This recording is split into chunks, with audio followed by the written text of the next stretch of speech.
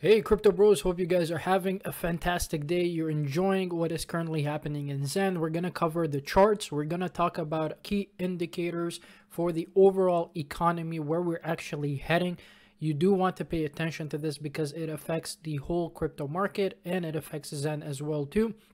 We're going to talk about how the Zen ecosystem can essentially hit $1 trillion in market capitalization and maybe even overtake Cardano, Ethereum as the best performing assets in the next bull market. So let's go ahead and get into the video. So as we discussed in the previous video, we were saying, look, the bulls are going to come in. They're going to push us up against this resistance line right here with what's happening with the ordinals auction and what's been happening with a lot of projects that are going to be coming out on Zen with Fenix again launching on Polygon first and then eventually on Ethereum and then the other chains. But let's focus on the chart particular here. The bulls are going to come and push us up against this resistance line. And what we want to see, again, we want to see this turn into support. And we want to see on the lower time frames, we want to build these higher high structures, guys. Because once we start building the higher highs and higher low structures on the lower time frame, that essentially gives us momentum to the upside, right? Gives us momentum to the upside to break this resistance line.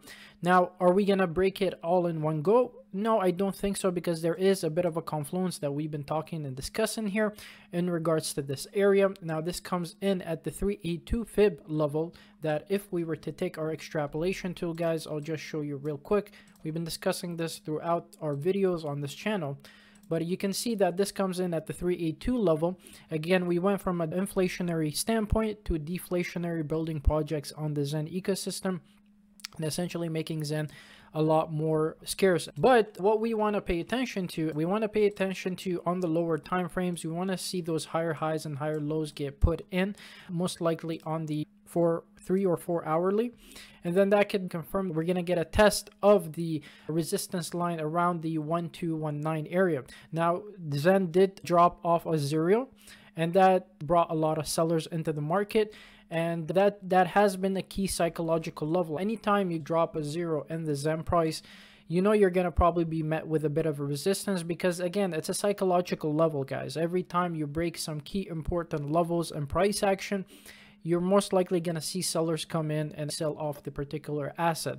In this case, that's what we saw here. We saw sellers come in, drive us down. I want to see us maintain this area of support around the 5.2 area, and then, you know, even if we come back, retest this again, we've talked about building this as a support structure so that we can continue to test that resistance area right here. So again, a lot of confluence in this area. This is going to be a key area we're probably most likely going to be talking about over the several days or week, and then hopefully see where we're at in terms of price action. Now, what I want you to be aware of in terms of shifting gears here is that you always have to keep in mind the economic inflation that is happening around us. So you see this interview with Elon Musk, again with Fox News, talking about how inflation is going to run rapid no matter what, even when you print money, and that you're getting rewarded for bad behavior. Well, what Zen does is it rewards you for good behavior, building and incentivizing the community to essentially develop and make the asset itself deflationary. When you participate in the economy and you bring in value, your currency should essentially be more scarce at the end of the day. And that's what Zen is doing. The more projects that come out on Zen, the more development and the more you entice people to want to use your crypto asset, it just spells very well for overall price. It's just economics 101. But I do want to note something that a lot of people actually miss in regards to this, and that is inflation doesn't just come from the printer. It also comes when there is less demand for US dollar. When countries drop US dollar, that debt will come back and turn cause higher inflation. This is just normal economics 101. And a lot of people are so stuck on the printer side of it.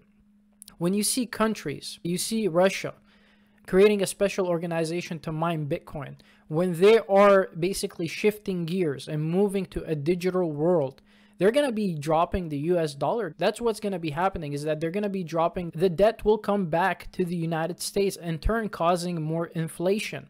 The printer doesn't have to do anything at the end of the day. If there is less demand for that currency and that currency is no longer the world reserve currency, then all of that debt comes back to the United States, and then in turn basically causes even higher inflation. So a lot of people are so stuck on inflation has to come from the printer. That's not the case.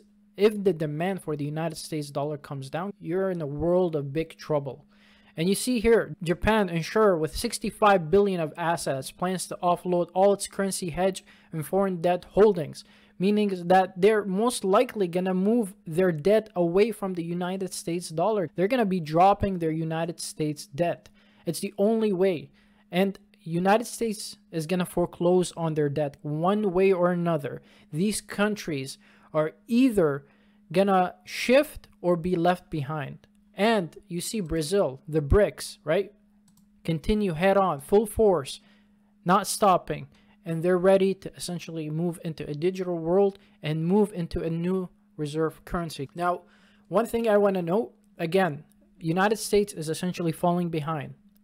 We've seen time and time again, year after year, they've been going after Coinbase. They've been going after Gemini. They've been going after so many of these exchanges. And it doesn't spell too well when you don't have a regulatory framework to prioritize and become the beam in terms of cryptocurrency. The United States needs to step up their game, and I don't think that they can anymore because they're already too late to the party, guys. You have that guy showing up around 2 o'clock at night to the party, and the party is almost finished. That's what the United States is that they're too late coming into this.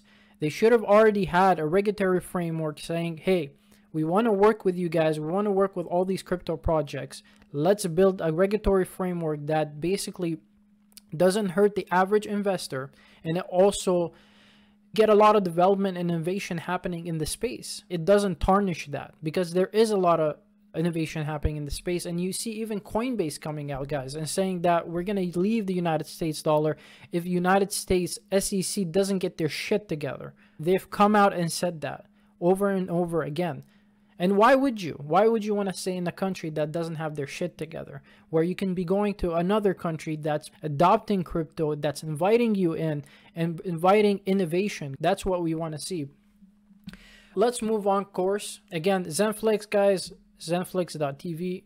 It's a great way to onboard users and start learning about Zen. Pretty cool stuff. Shout out to Zenergy World. Again, he is the creator of Zenflix. So if you do want to check him out, you can go to zenflix.tv, or you can go and follow him on Twitter. And he's been doing some very phenomenal stuff with Zen. Now, in regards to Fenix, if you do want to participate, it's going to be launching on Polygon on April 29th. So if you do want to get into Fenix, you're going to have a Matic version of Zen, and you're going to have to get that, burn it, and then you'll be able to participate in Fenix, and then you can stake it from that point.